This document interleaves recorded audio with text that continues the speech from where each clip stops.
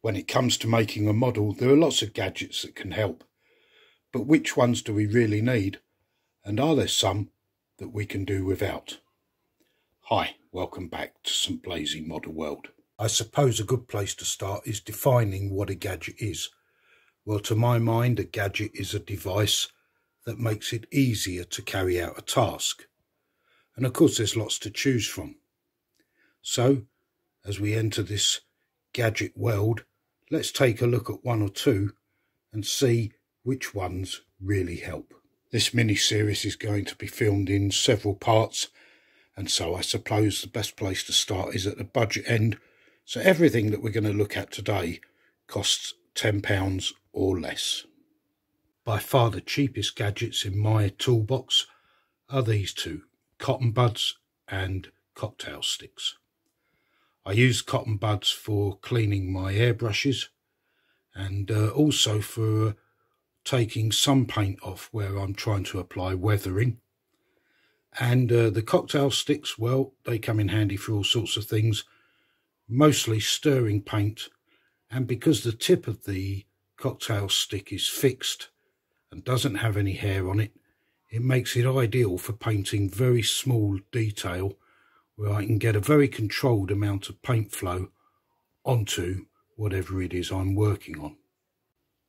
As we're talking about painting, I suppose the next logical step would be pipettes. I use these really for decanting paint and thinners into my mixing jars, and they're cheap to buy and come in a range of sizes. These particular ones have a working range, or a working area rather, about 6 inches in length, and they're ideal. And at the price they can be regarded as a disposable item. This is common all garden masking tape. It comes in a range of sizes. This particular one is a 1/2 inch roll, or 1/2 inch width I should say, of the tape. And you use this of course to apply masking areas to avoid getting paint onto another area of the project. But I also use it to hold together things while they're gluing dry. And it works well for that, particularly things like buildings where you're trying to join two pieces together that need to be at right angles, and just apply a little bit of masking tape. That does the hard work for you, and you can go away and have a cup of tea while the part's dry. And again, of course, very cheap to buy. Up next we have a bottle of nail varnish remover, and I use this most to remove the tampo printing that is on a lot of models these days. And why would I want to do that? Well, if I'm applying my own decals, I might want to do that. And we've got a video on making decals coming up shortly, and I'll show you in more detail how this product is used then. Tweezers and mini pliers. Now, of course, the tweezers are almost a given in model making, ideal for holding on small pieces while you glue or paint. And the mini pliers are available from a range of manufacturers, often in sets. And again, for the money, you can't really say no. Now in the background there we have a needle file, and again I have a couple of sets of these, ideal for working off sprue areas from plastic kits, or trimming up, or any other area where using a knife might be just that bit too much of a gamble. In the foreground we've got a metal spatula, and again I've got several of these.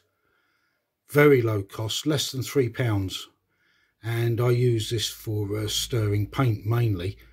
And when I've added thinners to my paint, if it's an airbrush time, well, that works just as well for stirring that in and making sure that I've got a very thorough mix before I start my painting process. Helping hands, as the name suggests, a couple of crocodile clips and a magnifying glass to make sure we can see exactly what we're doing in close detail. Currently they're holding a body from a London taxi kit, which I recently won on eBay. Please don't ask me why somebody thought it was a good idea to paint it yellow. That's how it came, and we're going to be tackling that, and you'll see that project coming up in a future video. but once again a gadget in the sub £10 category. Well, as Leslie Nielsen would say, nothing to see here. But this is of course Scotch cloth, and if you watch my previous painting series on preparing a model, you'll know that I use this for removing some of the shine and some of the paint from metal models and plastic models as well. And it's very cheap to buy, and it's not as harsh and aggressive as things like wire wool. So when you want to take off some paint, this is the ideal tool for the job. Very cheap, and this piece has been well used, but it's going to earn its living a little bit longer as we tackle the taxi kit that you've just seen.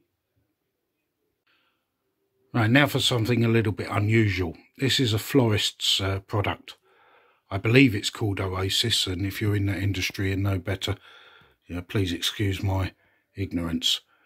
Often seen in green, and this is brown. But I use this to hold either sprues, complete sprues, as in this case here, or parts of plastic kits while I'm painting them. And you can see that that small piece of Oasis is holding that kit sprue steady so that I could paint any part of the items on this sprue and not have to worry about putting them down with wet paint on them and ruining my work. This piece of Oasis came as a small job lot of about 8 pieces, and again less than £10. Now, as well as my mini pliers and cutters, when it comes to removing or cutting objects, you really do need at least a basic craft knife set, and this particular one from Amtech, again well under £10. I'm not sure that I would use the super glue there, but you do get several blade holders and a range of blades that allow you to carry out different cutting operations. So gadgets all around. In the next part of this series, we'll take a look at some gadgets that sit between the £10 and £30 mark and see what we can find and see what's useful, and again, are there any that we can do without. That's it for now. I'm sorry it's been another short one.